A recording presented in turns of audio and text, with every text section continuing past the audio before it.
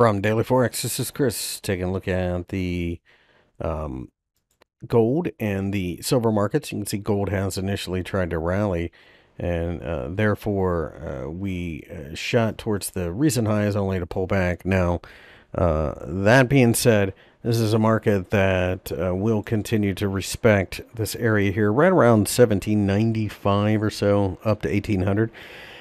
I believe based mainly upon the time of year we're in, we're probably going to do nothing. It's probably going to be a lot of back and forth, but that doesn't necessarily mean that you can't trade it. You just have to trade it in small positions because as the liquidity disappears, we may get a sudden sell off or spike.